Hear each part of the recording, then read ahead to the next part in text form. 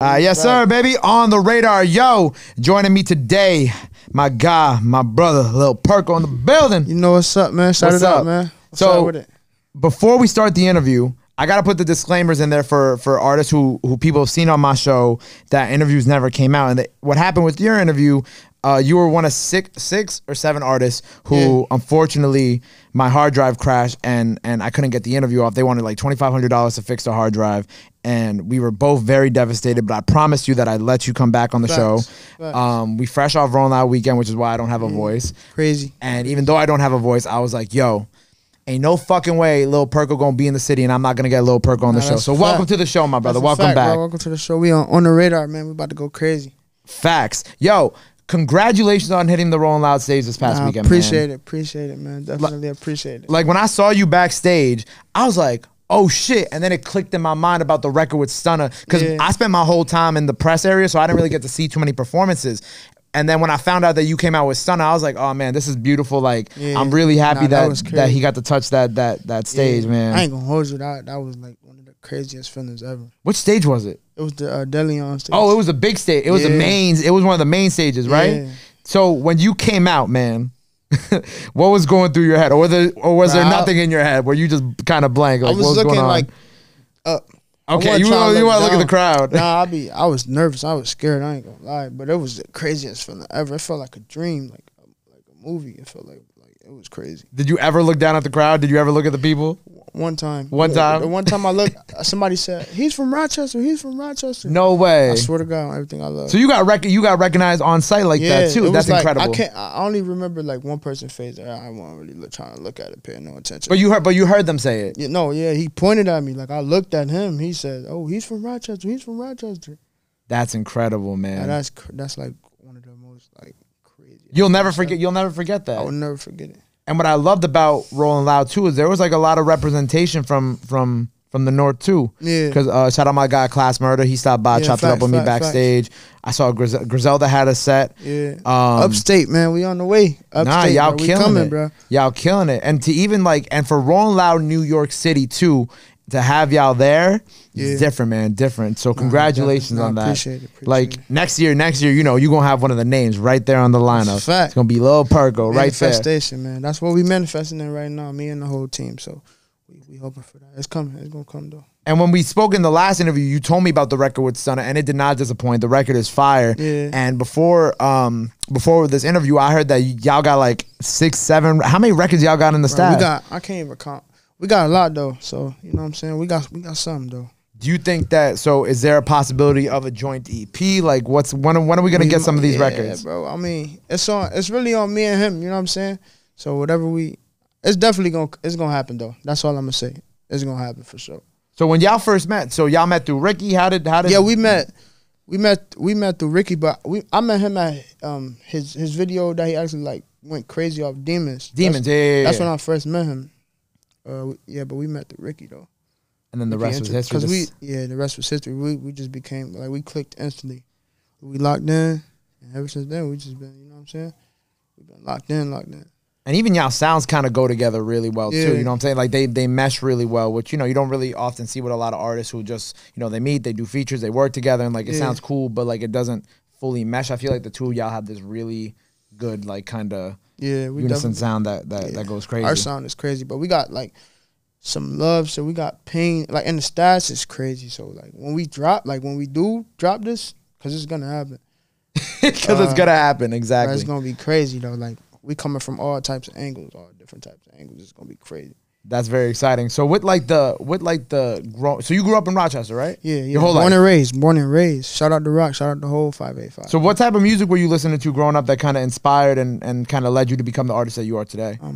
To be honest, all genres, all type of music. Okay. But like my main artist that I was listening to growing up was like G Herbo. You know what I'm saying? Like, people like that's my favorite rapper. So I was listening to like him a lot.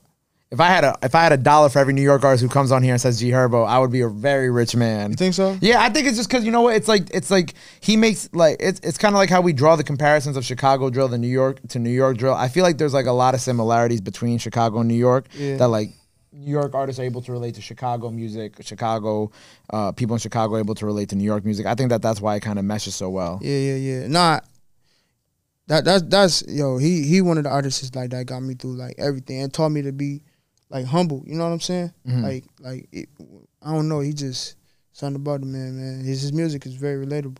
So when you were listening to all these genres growing up, did that kind of influence the music that you make now? Because even the music you make now doesn't really stick to like one particular thing. Like you, I come from like all different angles. I try not to be in one box. You know what I'm saying? And I get that from like Tupac, Biggie. You know, they talk about everything. Like Brenda's Got a Baby. I look at like the legends. You know what I'm saying? Like I try to like. That's the type of music I try to listen to till this day. You know what I'm saying? Right. So like. With that being said, right, and with the music you have out now, do you feel like down the line you're gonna try to touch some other genres? Yeah, definitely. I got dancehall stuff on the low. Like you got dancehall records, bro. Ain't no fucking way. You know, all right, man. I need to hear that. After this, I need to hear your dancehall record. I'm telling you, like I'm not a one-dimensional artist. I will never be in a box. You will never be able to tell where I'm coming from. Who is the dancehall artist that you would want to put on one of those records? Tim's. Thames? Yeah. Thames. Her music is crazy. Like Wizkid too. Wizkid? Okay, so more Afro beats than dancehall. Yeah. Definitely. That would be crazy. You got some Afrobeat records too or not? Nah. So I think I got one.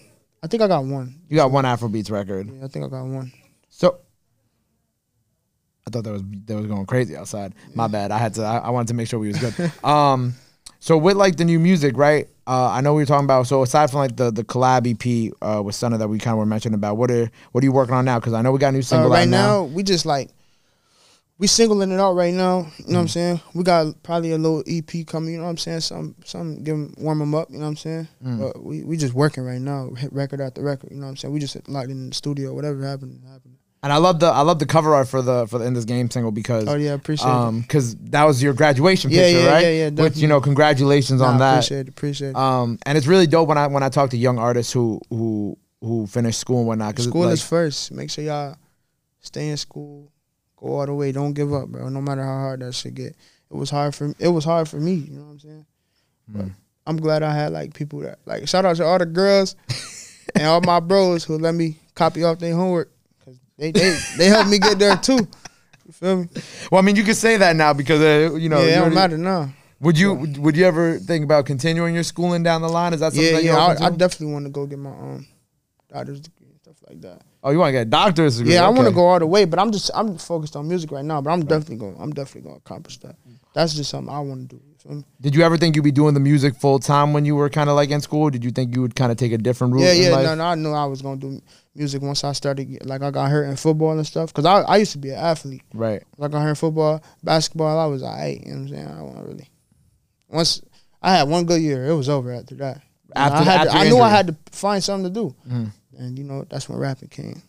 So after your injury, you just kind of went like right in the booth, and you were like, "That was it." Was well, history. At first it started. I was rapping on my iPod. I rapped over A Boogie his first album. I think it's Artist.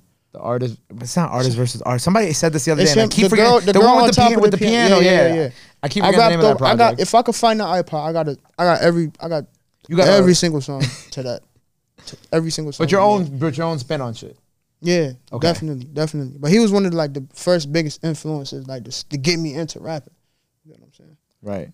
Music for the ladies, something with some pain behind it. In a time when you were like, when you were dealing with like your injury, I'm sure you were kind of like in that space too. Yeah, facts. I was young though. I was 14. I was young. I was a kid. Yeah, I remember A Boogie back in that time because I think I was 18, 19, and I just started working in the industry, and A Boogie just was on the XXL freshman cover. Watching the hold that A Boogie had on like A Boogie when he came out, it was crazy, bro. Like everybody related to that shit. You know what I'm saying? Right. He was going crazy. So for you, that was kind of like the big inspiration to get back into the game and to kind of make that type of sound. Yeah. With these new singles, so we're leading up to this project, and I remember, I think last time you told me you have like a couple projects worth of music in the stash that I got over 800 songs if you want to be technical. So what are we waiting on? You just kind of waiting on fine tuning the right records, kind of getting everything together properly? Yeah, it's all about, you know what I'm saying, timing. You feel me? About timing. Because the deluxe, when did the deluxe drop? It dropped early this summer, right? Or was it in the late spring? The Southside Baby Jump? I didn't see what had happened was my whole Apple shit was like, it was fucked up. I just took that account. I had 2 accounts. I got 2 accounts. I got it down though. I got it down. I got 1 account now, but I had 2. So I uploaded I fucked my shit up, you know what I'm saying? So it wasn't really no album. The Southside Baby was an actual album, but I dropped it said it was dropped in 2020, but I really dropped that in 2018. I was 14 years old when I made that. Right. You know what I'm saying? So my sound now is way different. Dude, we gotta get your Apple Music correct. Yeah. No, my shit it's in place now. We had to get it set up, but it was some bullshit. It took us like 10 months to get that shit together. Because I was even looking earlier and I saw that there was two accounts, and I was like, I don't remember there being 2 accounts before. Yeah, it was some bullshit. But we good though. Have you ever had to deal with like leaks? Has that ever been an issue for you? Leaks? Oh yeah, hell yeah. I done had to cut some of the bros off, all type of shit. Really? Niggas want to leak music and shit like that, or leak niggas shit for the bitches. You know what I'm saying? Yeah. For the females, my bad. But, you know, shit like that. But when those things happen, how do you kind of like go about it? Because I get tight. That shit makes me so mad. Why are you leaking my song, bro? Me personally, I know how I feel to be an artist, so I would never leak nobody's song. But I don't know. I don't get why people do shit like that. Like, bro, you got the song. If you got it, bro, that's for you. But I had to learn. Everybody can't. You know what I'm saying? Not everybody can be trusted with holding the songs. Yeah. Feel me? So you just kind of like all right, y'all done. We cut off. We circle. Got to keep the circle small. Yeah. Is that something? Is that a lesson? It's crazy because we started off with like it was like 50 of us. No cap. It was mad of us. In your circle? Yeah. Okay. It was like mad of us. You know what I'm saying? Now it's only like 10, 11. You feel me?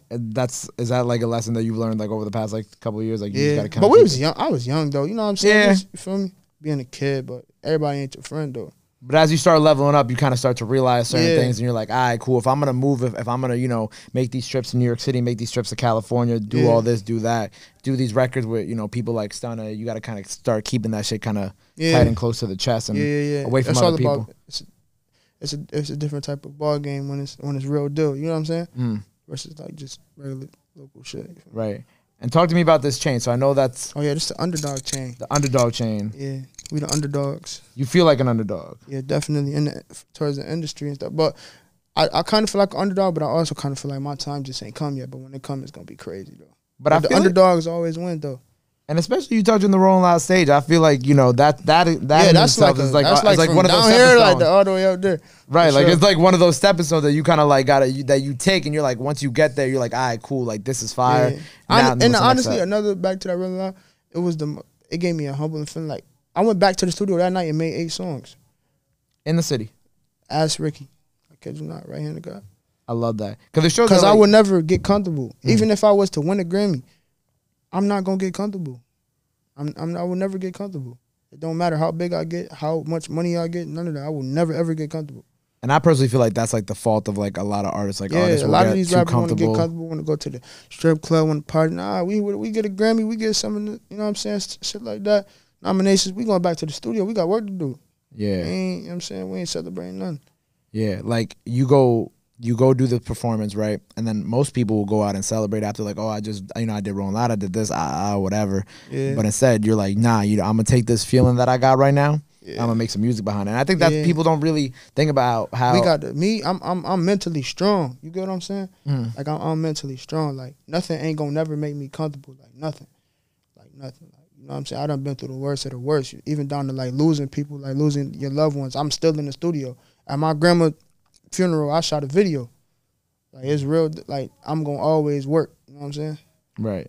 Work over everything. Yeah. I'm the same way. Look at this. Look, we did Rolling Loud. We did 44 interviews, and then boom, we here today. Right. My God. I just gotta keep going. It don't stop at all. And me and you, we on the rise together. You know what I'm saying? So when we do an interview later down the line, when we both, you know what I'm saying, up there, we gonna be like, damn. That's why that's my motivation. Seeing people who've come on the show level up and kind of take it to new heights, like seeing what everybody's done over the past year, from like people who I've interviewed from this year, last year, the year before, seeing where people are now. It's like you see that shit and you're like, oh yeah, like that's the motivation too, to kind of keep going, because you never know.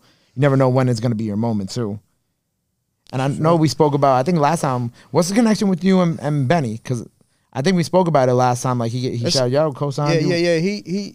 He pulled up to this. This was back when I think it was 2019. Oh, so you were?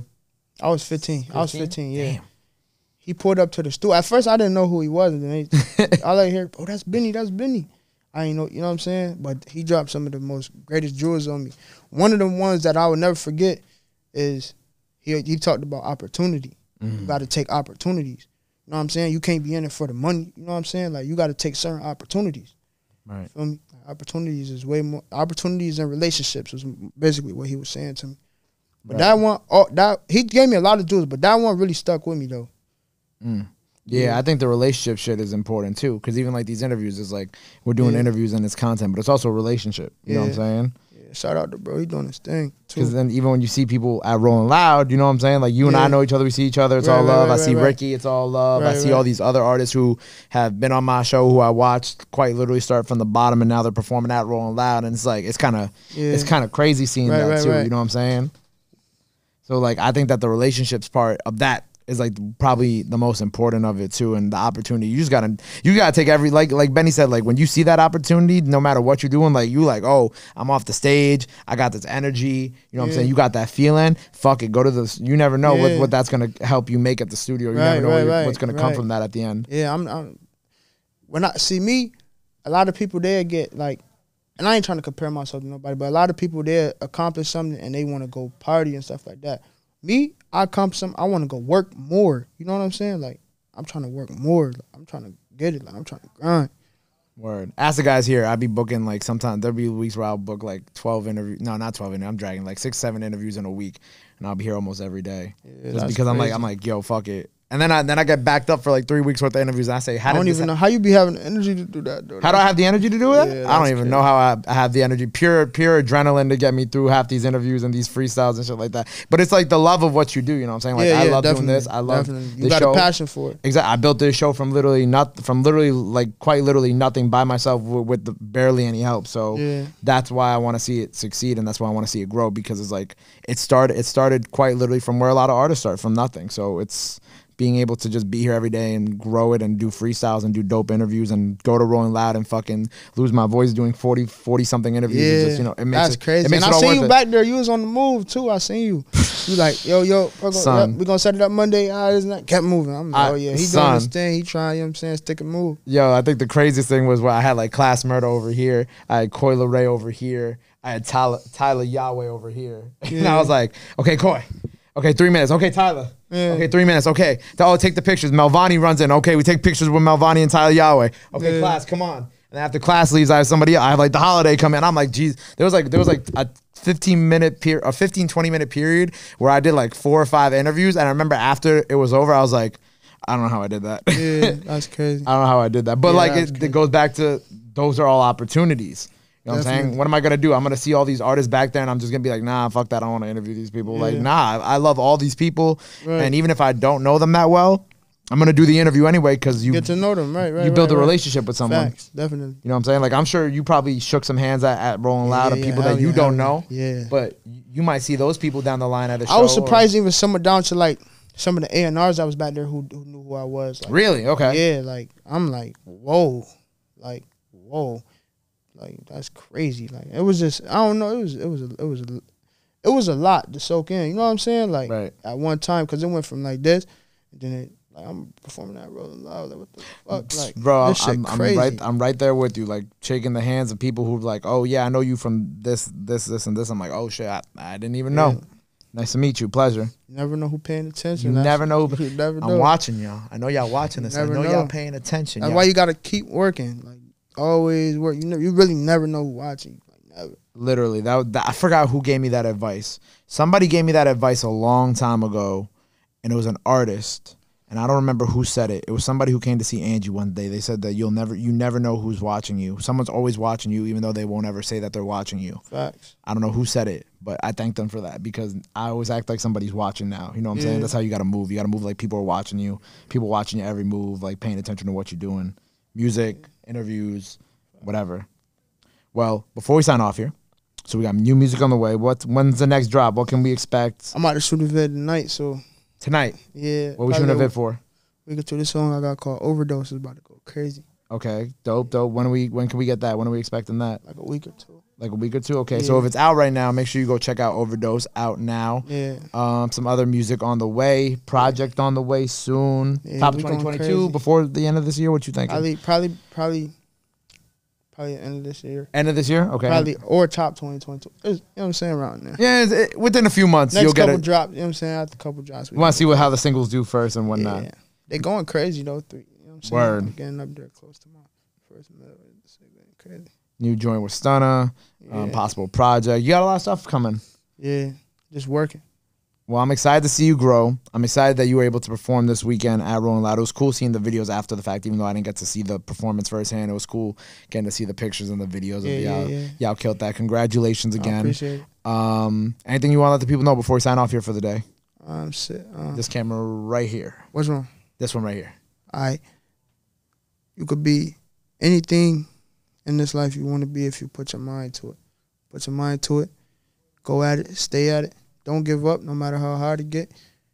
You could be anything, I promise you. Look what I'm doing. I'm coming from Rochester. And the people who know how it is to get it from Rochester, they know that shit different. So put your mind to it, you could get it, I promise. Stay focused. Boom. There you have it, man. Lil Perco on the radar. Gang. My guy, appreciate you.